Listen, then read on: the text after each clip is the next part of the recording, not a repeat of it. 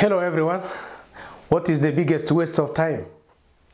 The biggest waste of time is arguing with a fool and fanatic who doesn't care about the truth or reality, but only the victory of his beliefs and illusions.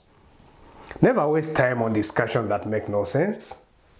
For instance, when someone tells you the grass is blue while you know very well that the grass is green, don't waste time arguing that.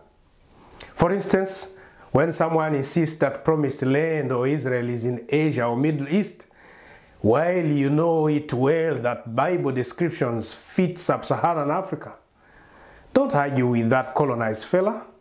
For instance, when someone praises Western world and you know Africa is the cradle of humankind and center of all civilisations, don't argue with that Western educated person. Bwana Yesu, damu yako ni yenye baraka, inatuosha dhambi Bwana. Asante Yesu kwa damu yako ya thamani. Nakukimbilia Yesu, wewe umeniosha dhambi zangu, na nimekubali kwamba msamaha waleta wokovu. Haleluya.